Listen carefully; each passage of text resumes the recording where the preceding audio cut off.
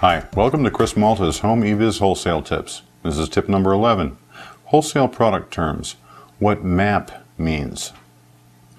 When you deal with real wholesalers, you'll come across a term called MAP from time to time. This stands for Minimum Advertised Price. When a wholesaler tells you to use MAP pricing, that means that you can't sell their products online, or anywhere else for that matter, for less than the MAP price. The reason for MAP pricing is simple, really. Manufacturers and wholesalers of products want to maintain a certain level of retail pricing for their products. They don't want people undercutting each other online to the point where the product itself loses value in the consumer's eyes and loses all of its profit margins.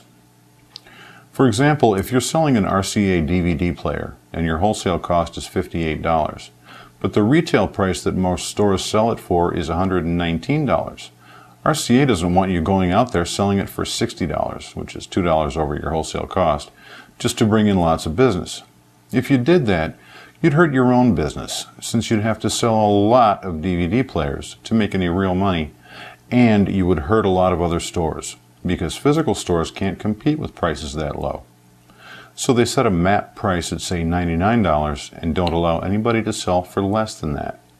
The MAP price evens the competitive playing field and protects the manufacturer's product from losing retail value.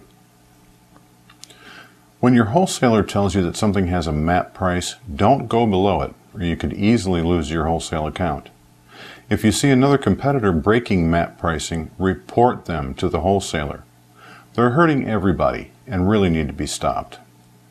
Check out worldwidebrands.com for much more free information on working with real wholesalers.